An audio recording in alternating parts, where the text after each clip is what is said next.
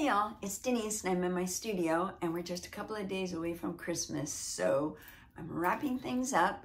I've been working on my latest series, Pennies from Heaven, and that is going to be for a solo show in the middle of January. So as soon as Christmas is over, I got to get back to it. But until then, I want to continue on with the series that I've been showing you for the last couple of weeks on the Remnants series. And last week we worked with Venetian Plaster. This week I'm going to show you some gouging and staining that I love to do with Venetian Plaster. It just gets some really cool effects. So if you've been following along, look forward to that. If you haven't been following this series along, jump back a couple weeks and studio sessions and catch up with us to see how I go about pulling a series together. So with that being said, have a fantastic Christmas, and I'll see you right again before the new year. I'll see you next weekend, and I hope you're having fun with this series, and especially the Venetian Plaster part of it, which is truly my favorite thing. So there you go. Let's get to it. I have scratch marks in them just to add a little bit of mark. I really, really like that. So I'm going to show you how I do that. It's actually pretty simple, and your scratch mark is all going to be up to you, but it just kind of breaks up the surface a little bit before we continue on. So I'll set those aside, and I'll pull these up because these are ready for that layer. And all I do is I have a little sharp item here. I have a little tiny little screwdriver that I think it's meant for my glasses, and it has a really sharp edge. Now the plaster is pretty soft, so I can just scratch the heck out of it.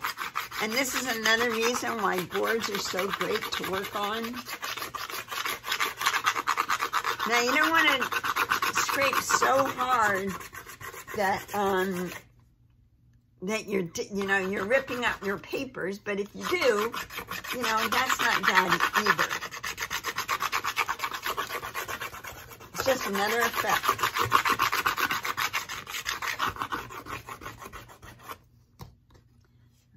Get rid of that. Get a nice little brush.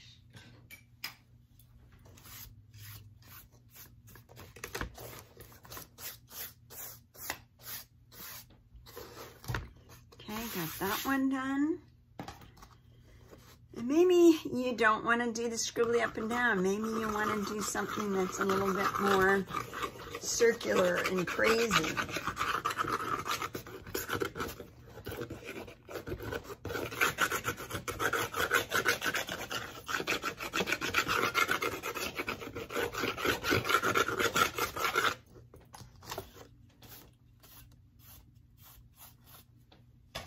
Now, like I said, it's hard to work on 14 boards and working on them all together and not having them look like a little assembly line. I'm breaking that up a bit by the colors that I'm using. Not all the colors are the same.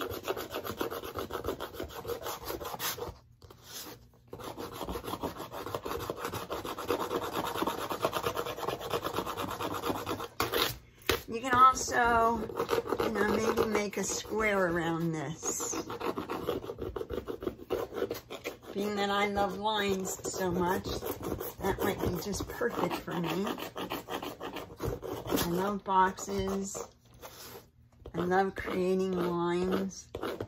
And you can see, this is getting, instead of being so scribbly, I can do some real marks that are a little bit deeper and more gouged in.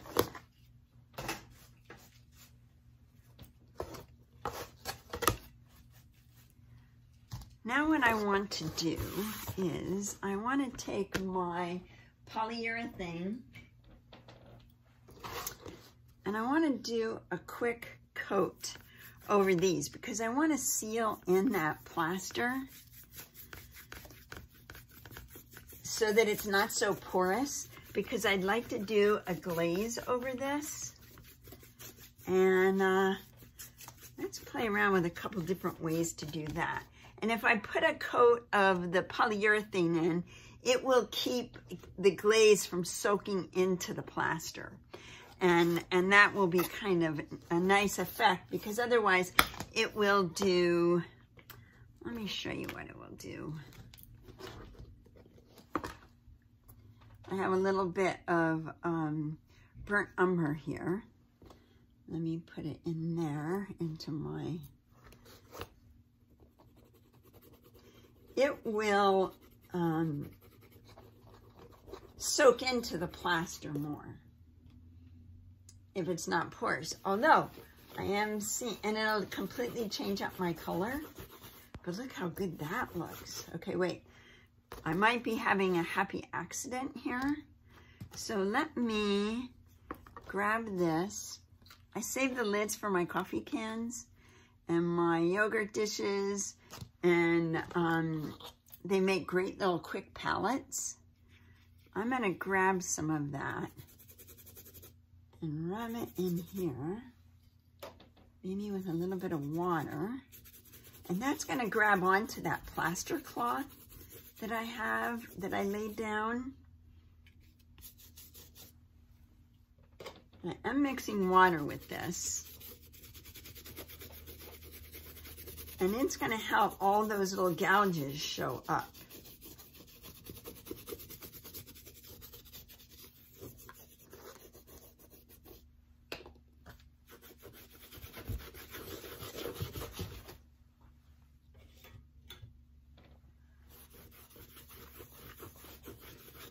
I watered my rag down a little bit because I'd like to have some of that blue come back.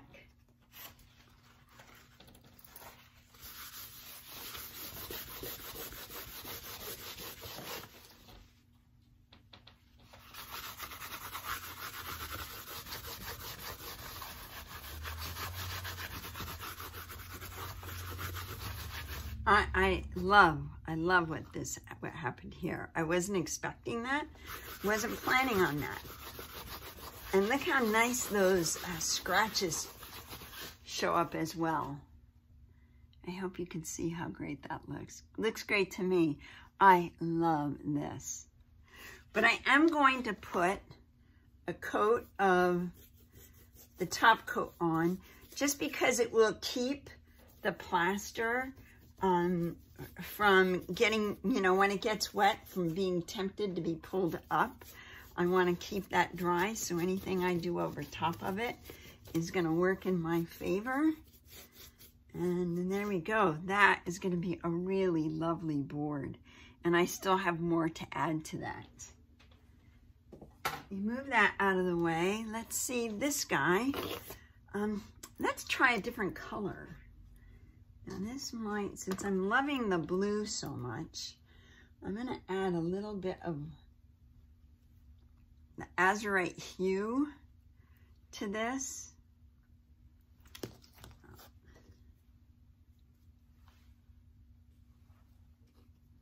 Let's see what this is going to do. And I'm adding some of the burnt umber to it as well. But you see how beautifully it catches in all the little nooks and crannies? Oh my goodness. I'm loving this.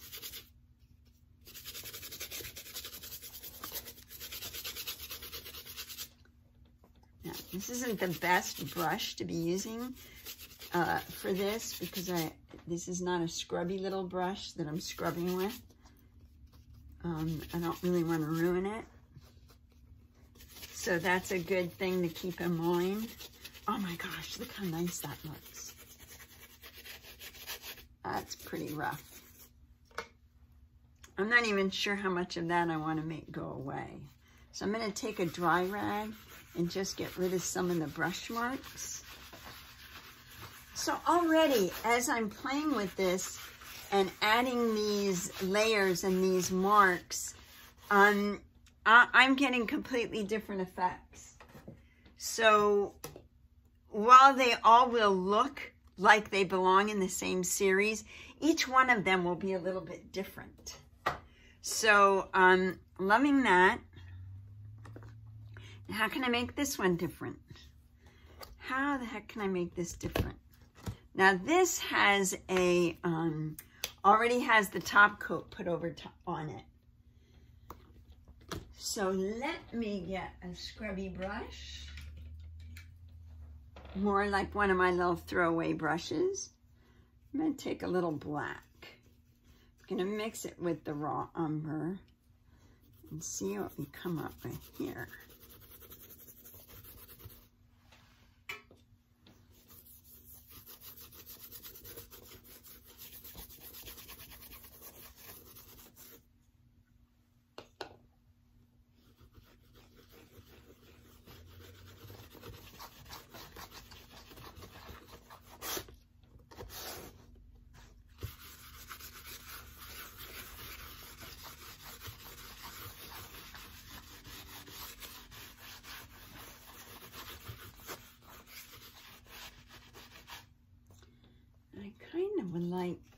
I noticed there's a little black catching in these nooks and crannies here. I like that a lot. So I'm gonna get some more black in there and do just a flat rub over it. So hopefully that will stay in there. Oh yeah, that's really pretty.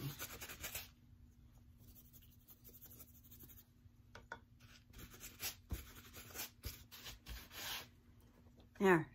That's pretty nice. So I've got those two. Now let's do my little scraper.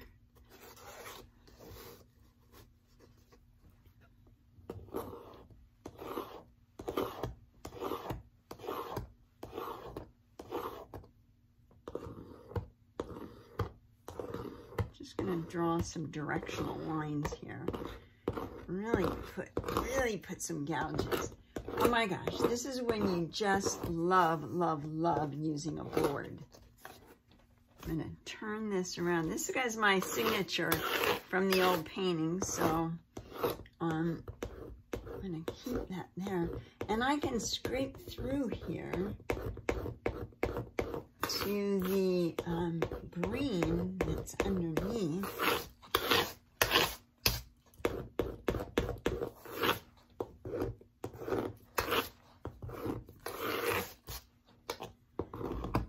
I'm gonna have quite a mess to clean up after this video.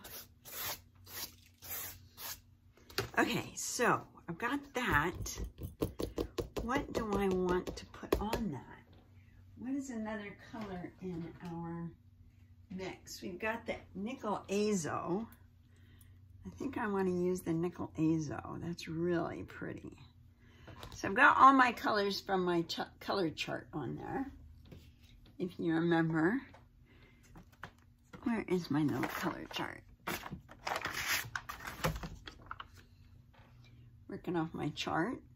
Let's do this.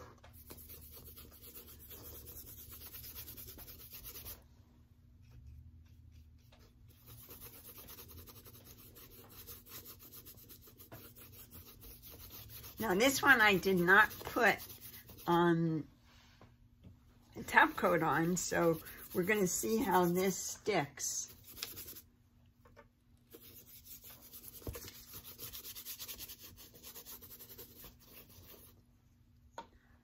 Let me see. See, this is going to soak in a little bit more. Kind of don't mind it though on this piece.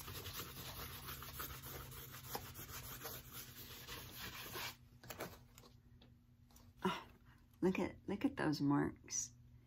That's just really delightful. Delightful. And I can take some water on my rag and maybe pull a little bit of this out.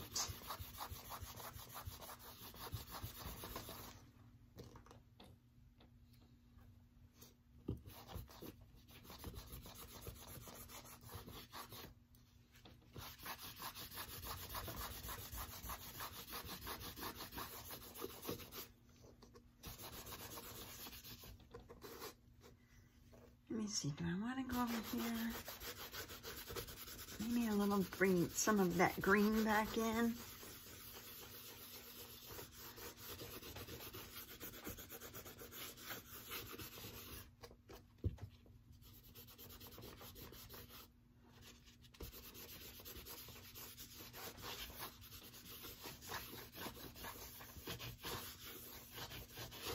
Now, this has some really great marks in it. It's a little darker than my other pieces, but it still goes with my color chart. I can always come over it with more plaster or even paint. I'm not using a lot of paint in this series, but there's nothing that says I can't. Let's come over here, darken this. Now I want to hit that with my top coat. And that's probably going to create some variations in itself because I didn't, the paint underneath is still drying. There we go. Really nice. Might go in and hit that again. Get rid of those paint spot, brush strokes. Oh, look at even more is coming out now.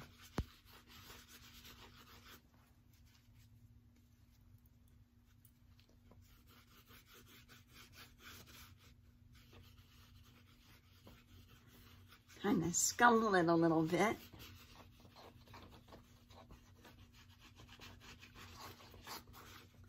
My main intention here is this. This is really wonderful. Wonderful stuff to play with. So I've got that one.